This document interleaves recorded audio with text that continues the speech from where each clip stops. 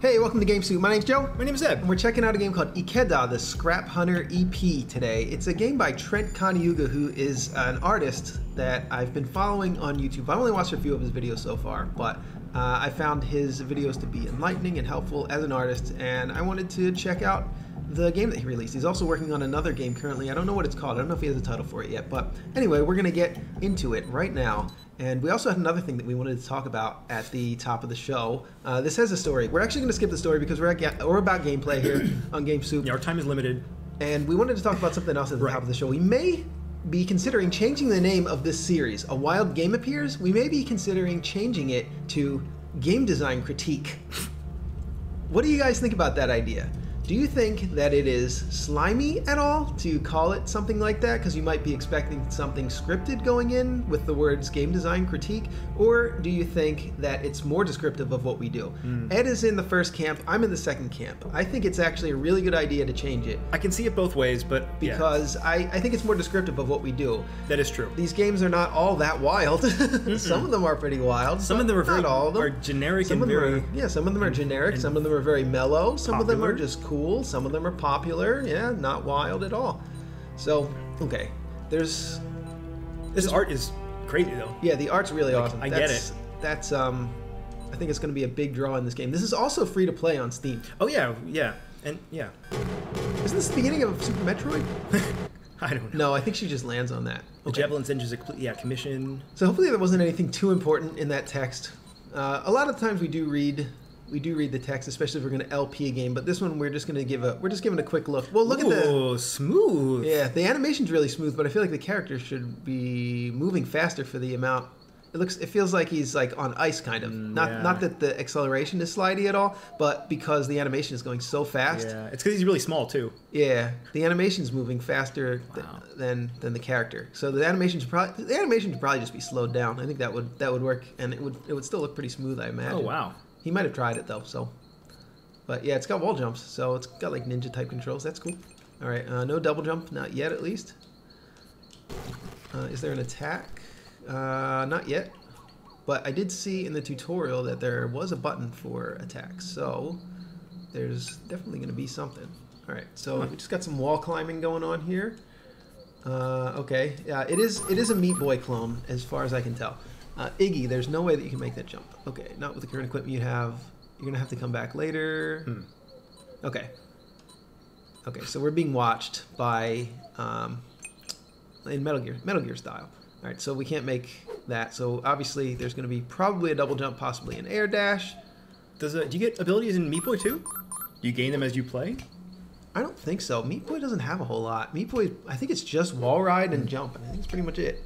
You've located a level 1 key card. You should be able to access doors. Yeah, that's pretty obvious. Okay, so we got a key card. Head back. Oh, go forward. Well, there's a door there. That's what you want to get. Yeah, let's just go in the door. Let's just do what they told us. Holy. Okay. Yeah, you just got to stand on the right side there. I think that's probably timed. I wonder why. We press up to enter. Is that the case? I'm pressing up. Oh, you have to hold it. You have to hold it. That's actually fine because you don't want to enter it by mistake, right? So if there's a case where there's doors and combat at the same time. I guess so. Let's try and get this. Yeah, okay, we can do everything. Speed increased times 2. So now the animation matches. Yeah. Okay, yeah, forgiven. Oh, you die when you do that. Okay, I actually thought we could go down there. I didn't realize this was a pit. Okay. I actually thought that was going to allow us to go down. All right, but look at that the idle punishment animation. is not very large, so that's really not a problem with the game design. That idle animation has so many frames. Yeah. Is the character's not 3D, is he? It's almost hard to tell. Thinking. Yeah. He almost looks 3D. But he might just be really well drawn. It's hard to tell because it's so tiny, small. Yeah. I think the character probably has to be pretty small for fuck. I wonder if we can actually make this jump. I feel like we probably can. I don't think there are any penalties for dying, right? So yeah, I think it just restarts you at the beginning of the room, so that was going to be too late. All right, we're going to try one more risky jump. We're going to jump real late. Okay. We're going to actually make the jump and jump. No, I don't think we're going to be able to make it because I think it's probably not meant to be made, but it's so close to looking like it's meant to be made. So I wonder why this game got released. I mean, that's a dumb thing to say, but I wonder, is it a complete game? I think it is, yeah. Is it? Okay.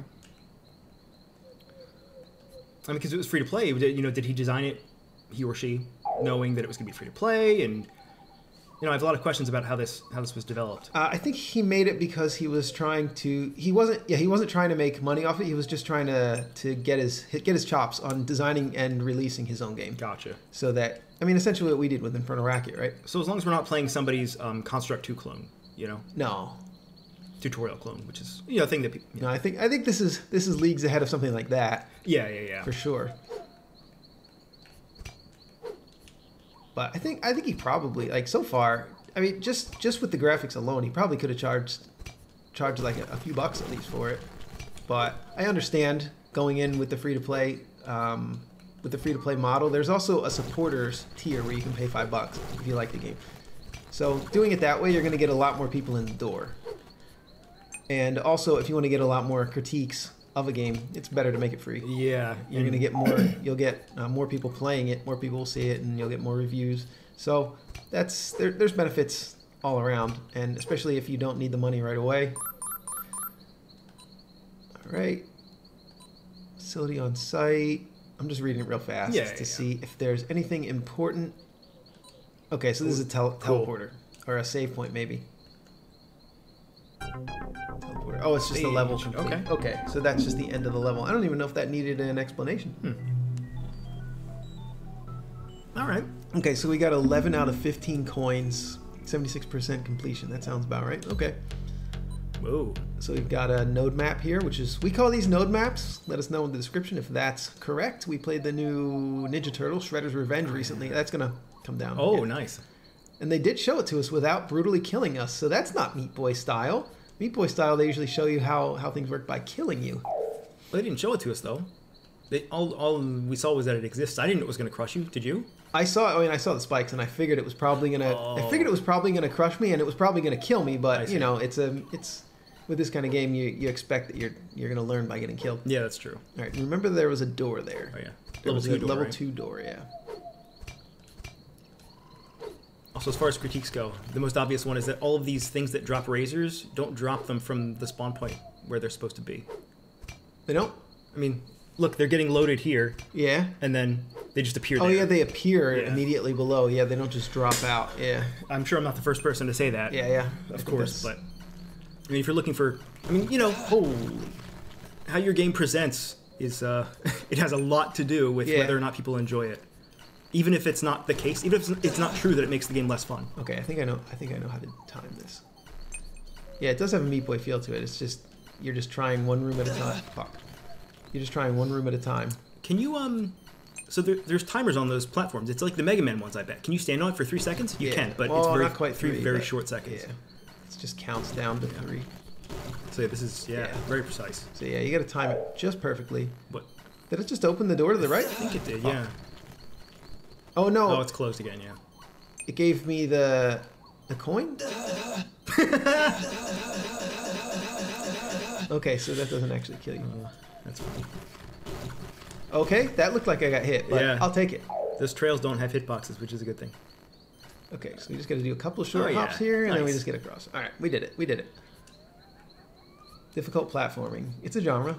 Oh, I just remembered there was a game we should play. Okay, we play it after this? Yeah, we should. It is a wild game, though, but we're going to call it Game Design. No, I don't know. We don't have to. Are we going to call it Game Design Critique? I don't know. Let's talk about this for a few episodes. We should. Let's talk about it at the top of a couple episodes so we can see if people like the idea for a wild game appears. And it's not going to change.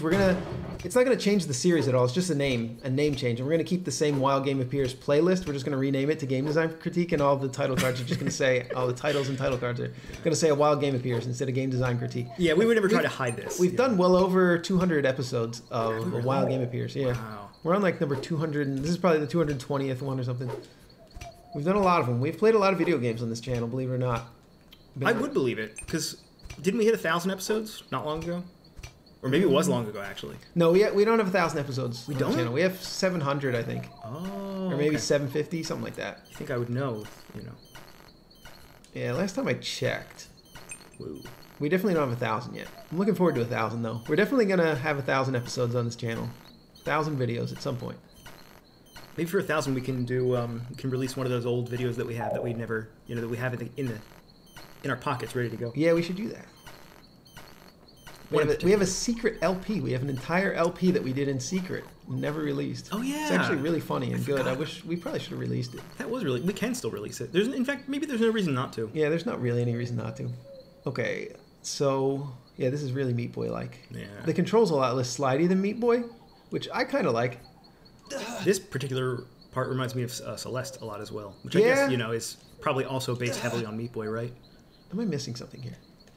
Yeah. I mean, no, you're not. There's no double jump, I don't think. Can you just...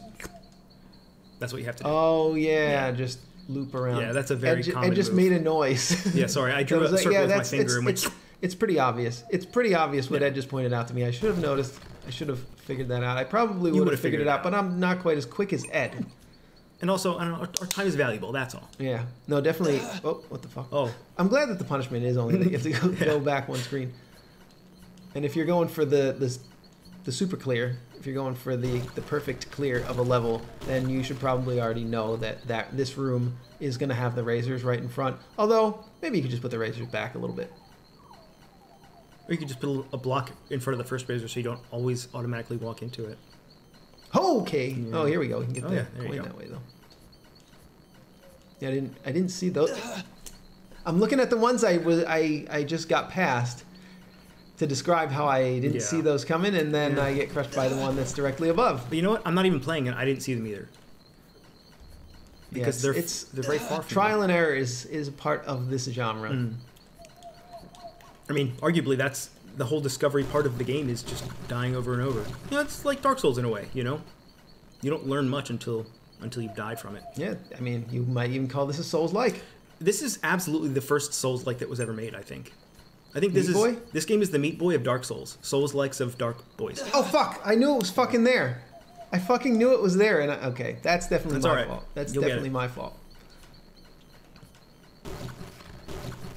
The Soul Darks of Boy Meat's World. You ever hear somebody say, I thought it was called Boy Meat's World? Like his name is Boy Meat? That makes it even funnier. I've never heard anybody. Oh, you've never heard that? Isn't it funny, though? I guess it is. Yeah, it's pretty funny. I laughed. Just kidding. I didn't actually laugh. Roll back the tape. We're going to hear... We better see if you actually laughed or not. If you didn't laugh, we're going to have a problem. There's also no music in this game, I just noticed. Yeah, it's just ambient. Yeah. And there's some interesting frame timing issues, or I guess just generally frame rate issues. Fuck. Oh, that sucks. Oh, I was trying to... You don't even need to get it, though. I think it's just to get the green coin. Yeah. I think it's just to get the coin, yeah. Because if you miss that jump and you start wall sliding, you're already dead. You just can't do anything about it. Because you were just going to get crushed either way. Yeah. You're set to crush him, right? Should we just not even go... Let's just not even go for the green... Let's just not even go for it. How do you... Oh! I didn't even see it. Yeah, I know it's there. Well, it's there every time. I know it's there every time. It's crushed me 4 times now. Yeah, yeah.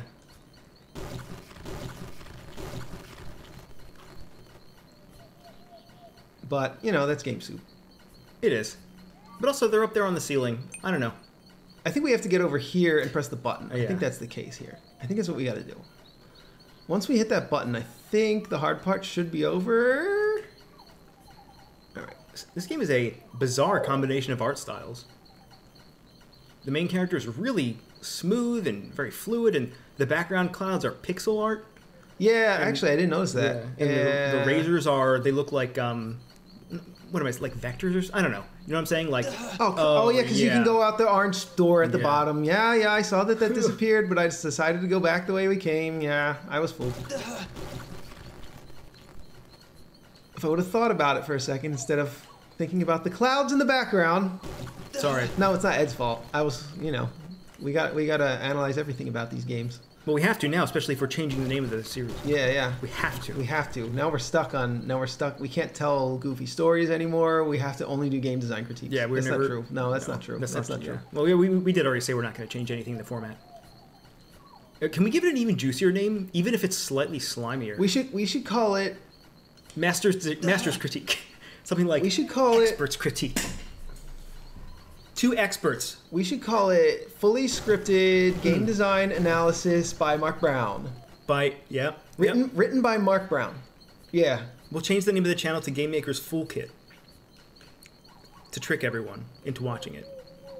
We'll be like those guys that do the Bitcoin videos on YouTube when they put clips of Michael Saylor on there. Yeah, and we're actually starting a deal. This isn't a scam; it's a deal. Okay. Where if you send us a certain amount of Bitcoin, we'll send you double the amount back. I forgot we did start doing that. So just make sure you leave your address in the comments, if you send and also send Bitcoin to the address in the comments. Like if you send us 5, no, are we allowed to legally? I guess we're allowed to say this. Well, yeah, because we're not putting a Bitcoin address in the comments, and we're not actually doing it, and it's clearly a joke, and it's clearly those are how the scams work. We did take out the Bitcoin address that used to be in there, right? Yeah, a long time ago. Okay, good. I took that off a long time ago. Okay, good. Yeah, don't actually send us Bitcoin. Yeah, don't send Bitcoin to that address. Well, don't send Bitcoin to any address you find on YouTube. Yeah, unless it could be a donation address. That's fine. Yeah. But you're not getting it back. You're donating it to the channel. I think we got one Bitcoin donation ever when we used to ask for donations on the channel. Which I get it, Like, what's that? Oh, that's the key card. So if you go all the way back, no, we're not doing that. We're not going all the way back through that previous room. No, thank you. No, thank you. Man, that took way longer than it should have. I apologize for screwing that room up so many times, and thank you for still being here. All right, stage 3. We just got to hit that. That shouldn't be too hard. All right, first try. Yeah, these kind of games do take a lot of concentration. Yeah. Okay, I did see that one. I'm trying to concentrate on this level. I'm actually going to try really hard at this level. Okay? Do you believe me? I do believe you. I think you've tried hard every time. I believe in me. Yeah. I believe you and in you. You don't fall off the wall when you're doing a wall slide. Yeah, if you let go, you don't fall off the wall, which I sort of like. Can you push left to fall off? You can't, right? You can't, actually. You're just permanently stuck to the wall until you jump. Are you permanently stuck to the wall? I think that's the case. We should test it in a safe area. This is... Yeah, where the fuck are you going to find a safe area? All right, when we find a safe area, let's mess with the wall ride. Yeah. Because that's actually relevant. We have a wall ride in our game, and it doesn't behave in this way. Although at some point, it probably did. Probably, yeah. We've gone through a lot of iterations. It's behaved in almost every way that is reasonable. And many that are not reasonable, actually. So, all right, this is safe enough. There you go. go. Can we get off the... Oh, we can. If you hold left, you just have to hold it for about a quarter of a second. What if you'll fall off. But if you push nothing and you still wait a quarter of a second, nothing happens? Yeah, we just do nothing here, right? Okay. This is pressing nothing. Yep. So pressing nothing, and you just slide down. Now I'm going to hold left and fall off, right? I'm going to hold right. Well, you hold right, you stick on no matter what. That's like Mega Man X style. You press jump, you jump off, obviously. What this needs is, I guess not for this game, but in any case where you can hold left to eventually leave the wall, you'd want to change the animation, give it a different frame, or give it some sort of effect. Yeah, maybe put an animation on there. Also, because I can't tell just by looking at it. I don't know if you're pressing left or you're not getting any input. I think just pressing left should instantly take you off the wall. I don't think it should have a delay. Because if you're pressing the opposite direction of the wall, we should say. Because if you're on a left wall, you press right to get off the wall. I think it should just drop you off immediately. Because when are you gonna want to drop off a wall? You're gonna want to drop. You're making the decision to drop off the wall. You're pressing away from the wall. You're never gonna press away from the wall unless your decision is to drop off of the wall. Oh, that's a good point, actually. I think that's right, but you're probably, at least not yet. We're not doing any kind of combat where we would be holding onto a wall and then we would have to jump off the wall to do a dodge. So if there's never a point in the game where you are going to want to quickly detach from the wall, there's never a point if there's never a point where that's going to matter, then it's probably better to leave the delay on, because then the player's not going to accidentally at one point drop off the wall. At that point, then that's going to overtake. Yeah, well, it does matter though. It absolutely matters, because anytime you're trying to wall jump from wall A to wall B with nothing below you to land on, you have to have that buffer of time where you're pushing the opposite direction, but you're not falling off yet. Because otherwise well, I guess if you just hit the jump button, you get shot in that direction, right? Yeah.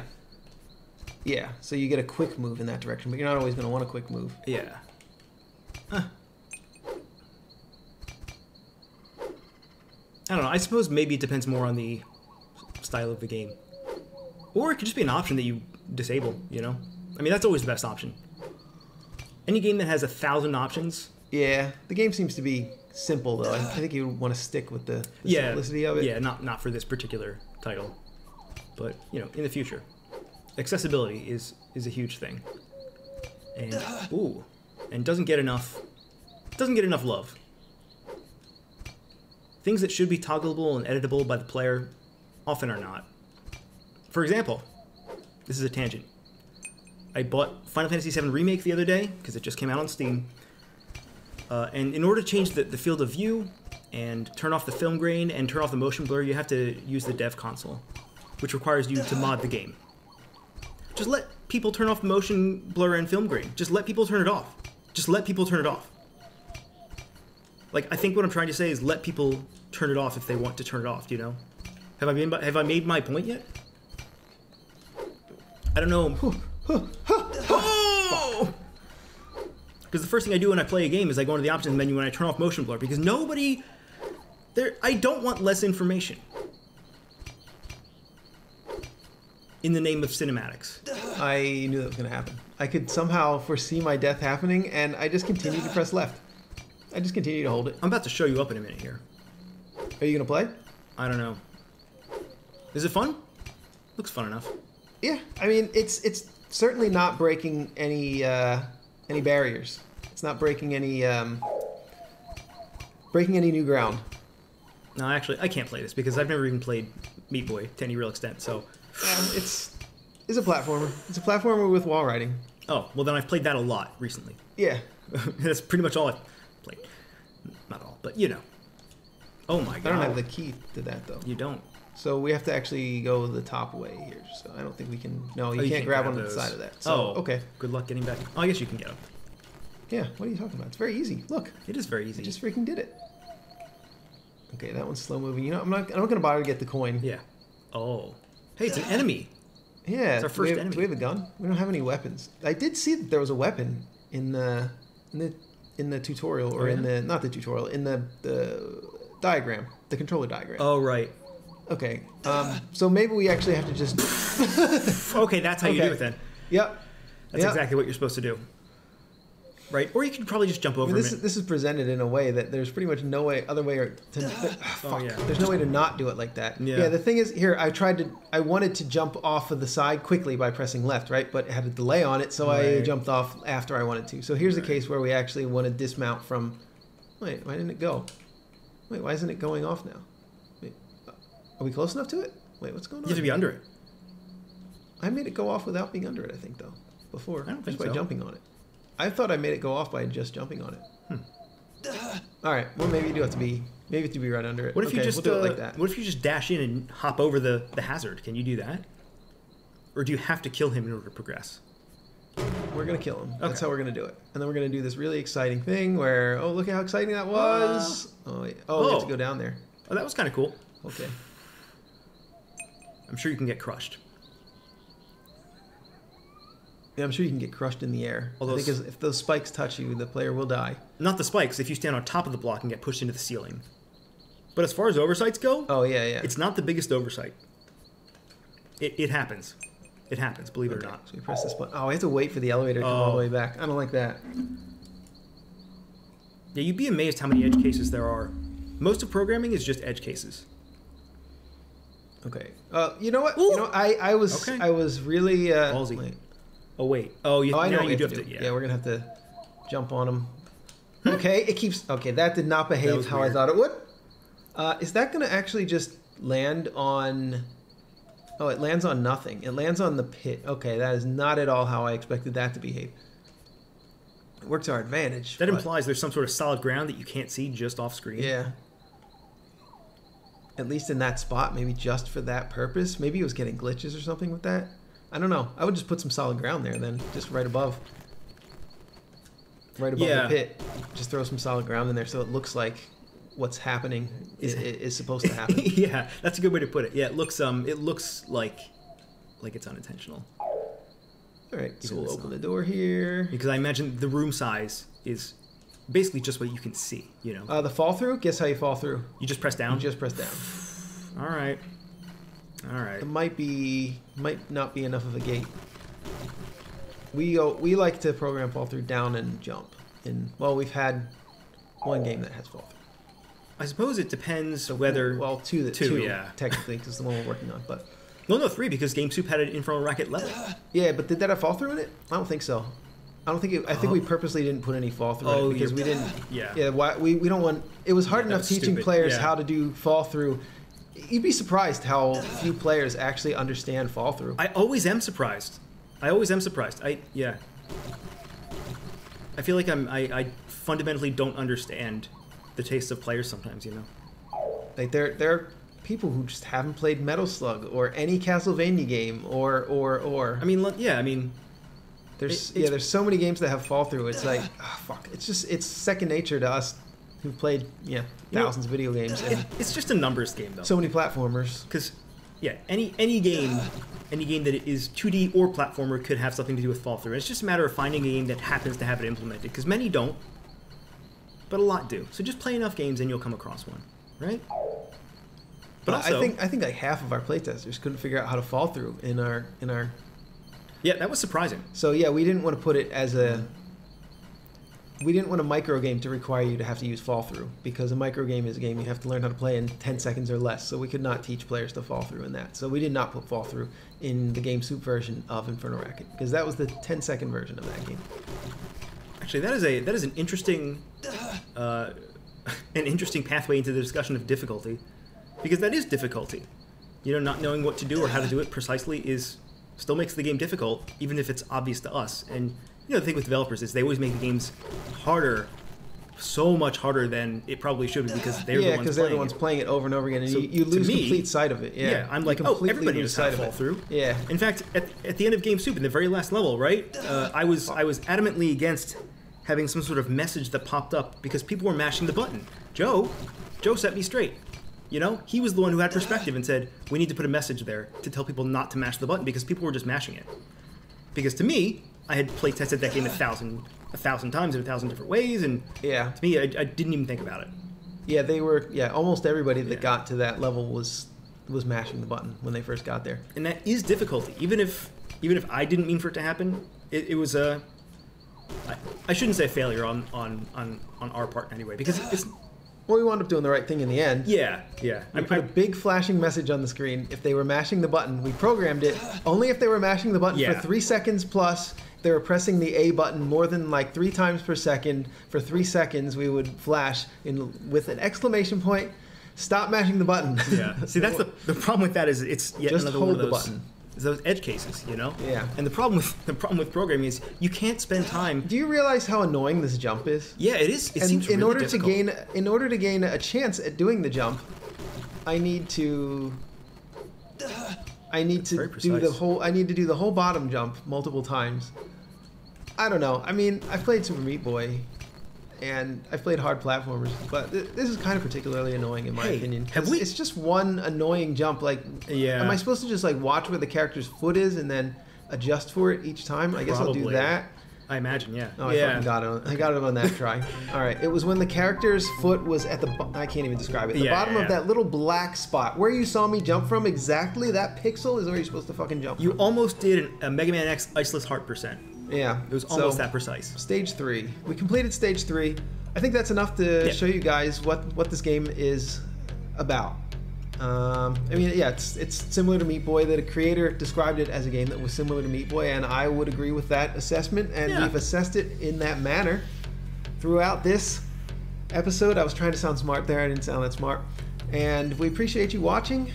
Let us know what you thought about the game. You can play it for free, and also let us know what you think about changing the name of Wild Game Appears to Game Design Critique, or something similar to that. I mean, Ed thought of it in a couple minutes, so we might be able to come up with something like that. But we're changing it to something more descriptive than a Wild Game Appears, because that can kind of mean anything. And that's about it. Thanks for watching. We like you.